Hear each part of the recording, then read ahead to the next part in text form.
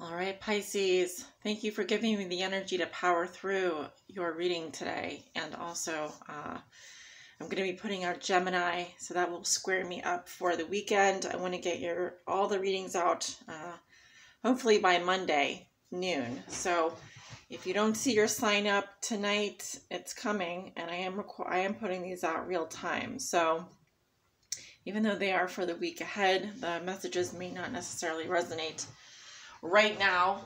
That if that is the case, it's because it's a prediction, it's a forecast. So Pisces, welcome to your weekly reading. I hope you're doing well. I hope everyone is staying safe, staying healthy, staying sane, minding their own business, you know, all the good stuff. We are using the A.E. Waite Holographic Tarot today. It doesn't say holographic on the box, but it is a holographic tarot deck. The cards are kind of, they got a rainbow sheen on them. What can I say? We're also going to be pulling some oracle messages for you at the end of the reading from the crystals, the stone deck, and the Numinous Astro deck to see what planet transit zodiac sign you may be dealing with this week. And Pisces, this is a reading for you, a weekly reading for you, where we are looking at 6 cards for your week ahead. This reading is for all Pisces sun signs, moon signs, risings, Pisces on the house cusp, those with their sun in the, 12th house, or Venus and Pisces. You can watch this reading. So let's see, what are the most important messages, Spirit, for Pisces, September 14th through the 20th, 2020. All Pisces suns, moons, and risings. Pisces on the house cusp, those with their sun in the 12th house, or Venus and Pisces. Show me the 6 cards for Pisces. Show me, how does Pisces see themselves today? What is the theme for them over the next week? What is something Pisces has learned in their past that will be useful for them to remember this week? A challenge they may be facing, a lesson they are learning now, and a gift they will receive. Let's do 2 more here.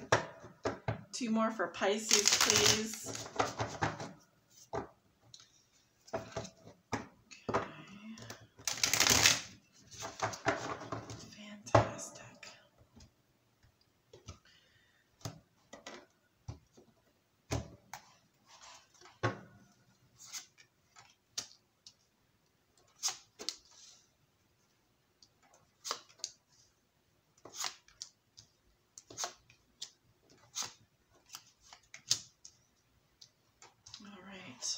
Move this up here so that everything is on camera.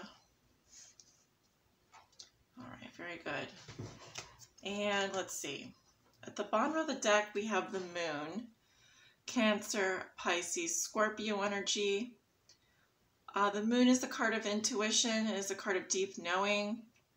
It is also about the subconscious, the dreams, dream state. So you may be having particularly vivid dreams this week. If that is the case, that is your intuition speaking to you. I'm sure you all are very familiar with this type of energy.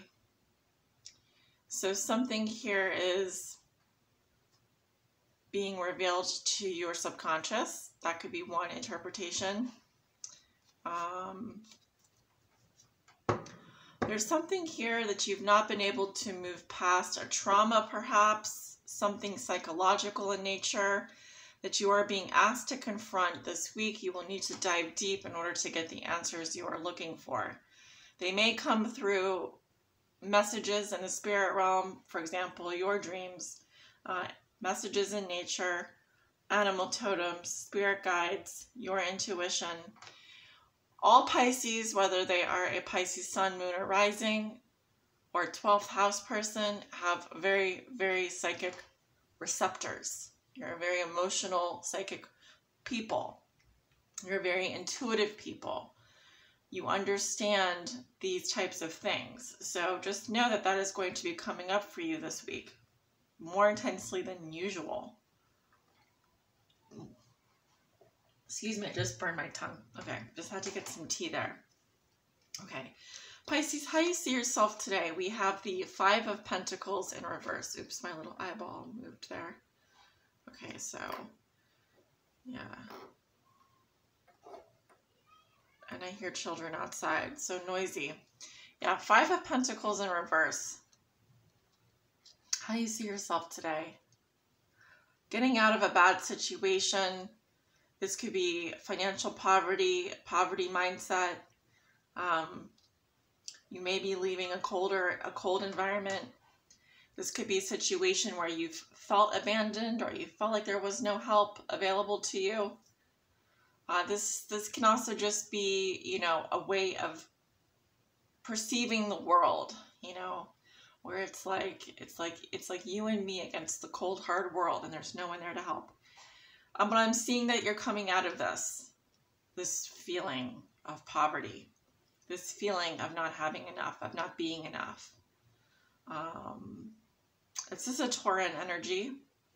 So you may have Taurus in your chart. Let's see what the theme for you this week is. The Three of Swords in reverse, Libra energy. So the theme for you this week, Pisces, is you may very well be ignoring some pain, some heartbreak here. You may be trying to get over some sort of heartbreak here. This may also be you breaking someone else's heart. Maybe you're tired of living in this type of poverty, this type of situation where there's just a feeling of lack, a feeling of abandonment, a feeling of suffering, having to go without. You may be choosing to release some pain this week as well. Okay, let's keep going. So far, it looks pretty dreary. Something that Pisces has already learned in their past that will be useful for them to remember this week. We have the Four of Swords in reverse. And I'm hearing something about being laid to rest. But this to me is a card of overthinking a situation, of a tired mind. This is someone who desperately needs to take a mental break or a vacation. Or if they have been on vacation, they need to come back into the real world and integrate what it is they've learned from their time out. So there's progression as well from the Three of Swords reversed to the Four of Swords reversed. Something is intensifying here with regards to needing to rest the mind, needing to rest the heart. I'm getting fatigued here, and or a feeling of being weary, tired of the same thoughts, repetitive thoughts, repetitive thinking, a feeling of being drained mentally. I'm getting that you need a break, or this environment that you're in has really been difficult. It's been hard on you. I'm also getting this feeling of it's been a very cold, dark place. It's a cold, dark place. I don't know where you are, where you're staying. I want to warm my hands up.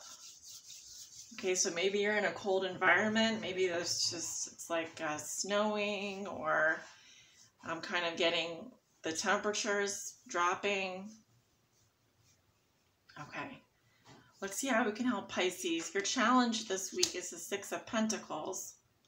So there's a challenge around power, charity, or loans. Something here is not even or balanced when it comes to a financial situation. Someone may be taking. The other person is giving. You may be in a one-sided relationship.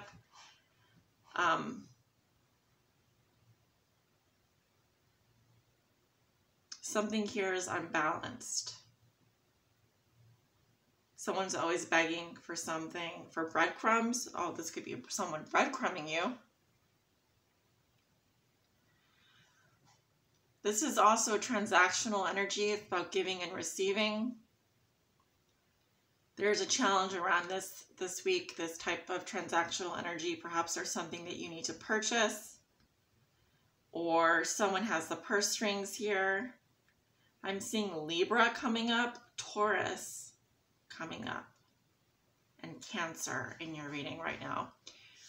The lesson you're learning this week is the Lovers. Okay, the lesson you're learning this week is the Lovers, Gemini. It seems that you need to listen to your heart. You have a very big decision to make this week. This could involve a decision or choice around love, or who you love, or remember that love is a choice.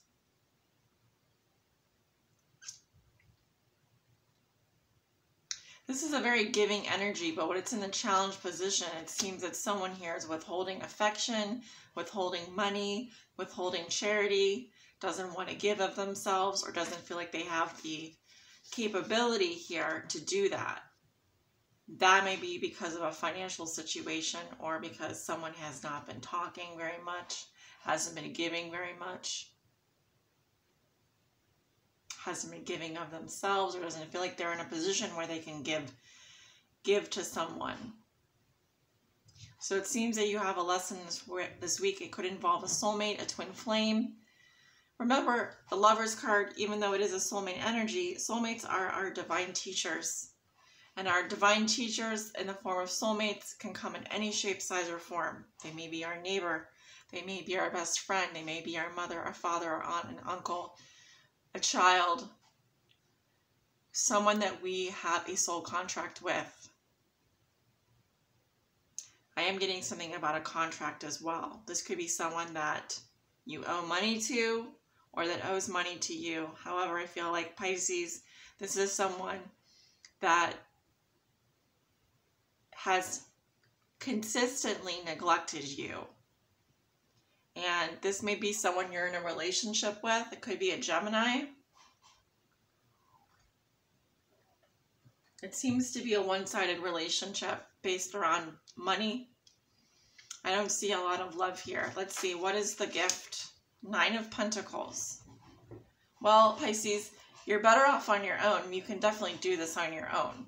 If you want to be single, if you want to live the good life, looking good, feeling good, smelling good, you can definitely pull that off this week. I also see here that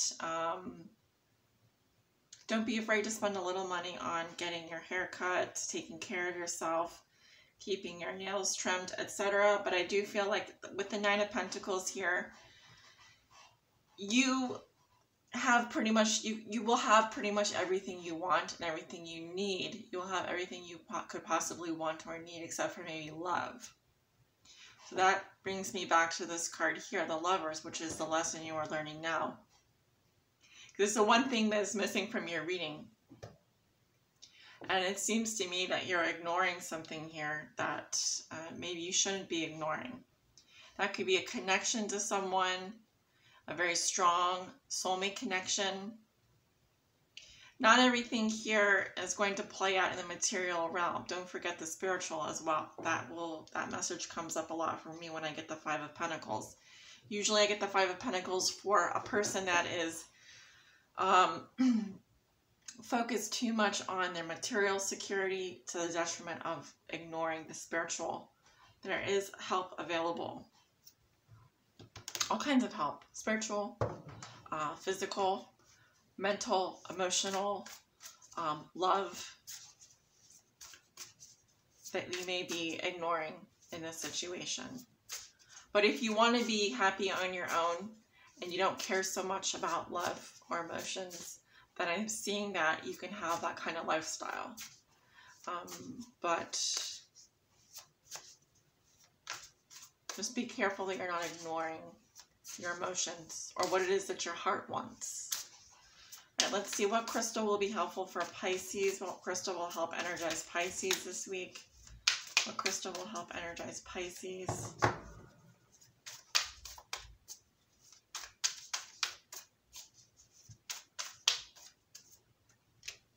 We have lapis lazuli, a very royal stone. If you ever look at any ancient Egyptian artifacts, or even are interested, remotely interested in ancient Egypt, a lot of lapis lazuli is used. It's a very royal stone, very protective stone. There it is. Okay, so lapis lazuli, what it is, a deep blue stone with deep history. See ancient Egypt, Tutankhamun's eyeshadow, the Old Testament, the high priest of Israel's vestments, and the Dutch Golden Age, Vermeer's palette. Who needs it? Cat people, Leos, anyone who uses the phrase, in a past life, I'm totally convinced I was a ... Where to put it? As a spiritual armor that lets the world know, when I walk into a room, it's customary for y'all to bend the knee. So when to use it? When your thoughts are not your friends, call on lapis lazuli to help get you out of whatever your mind has gotten you into. Exactly. And ascend, they want you to ascend to your rightful throne. Pisces, ascend to your rightful throne. You may be I'm getting a Leo Sun, Pisces Moon, or a Pisces in the 5th house with a Leo Moon or a Leo Rising. Possibly definitely a Leo Rising, although I'm not getting any Leo in this reading. And I didn't really get much Leo in Leo's reading, so just giving you a little heads up there in case you are watching Leo's reading. Yeah, so I'm kind of getting you need to take your power back here, and also your thoughts are not helping at this time. You need to do a cleanse, especially when it comes to your, I'm getting your third eye and your crown chakra. Your crown chakra definitely needs a clearing. So if you can go do some chakra healing, a chakra clearing, that would be really helpful for you, especially going into this week. Get that all cleared out. Get that gunk out of there. Say what planet, transit, or zodiac sign will be helpful for Pisces. That came out very quickly. We have Aries, the radical. Okay, Aries, the radical. So Aries is the 1st house. Aries is a fire sign. It is a cardinal fire, so it is a very ambitious, active, self-starting sign, very daring, fierce, and assertive. Fiery, exhilarating, innocent, on a mission, bossy, driving, sparky, courageous, selfish, macho, impulsive, argumentative, competitive. So I'm kind of getting here, we need to get out of the head and into the heart here a little bit. We need to put the little fire under your butt just like we did with Virgo. Inject some fire back into your life. And we want you to reclaim your throne, Pisces. Reclaim your throne. Reclaim your power. I'm also getting a Pisces here that has a lot of Aries. So I'm think of the Empress, the Emperor. That probably comes up a lot for you. And I'm just seeing here that Pisces, we just need to reset your energy a little bit this week. Make sure that you don't get caught up in that mind space too much. Guys, this is your weekly reading. Thank you for tuning in. Hope you enjoyed it. Please like, share, comment, and subscribe. Leave a comment if you would like. And if you'd like to book a personal private tarot reading with me, my information is below in the description. Have a great week.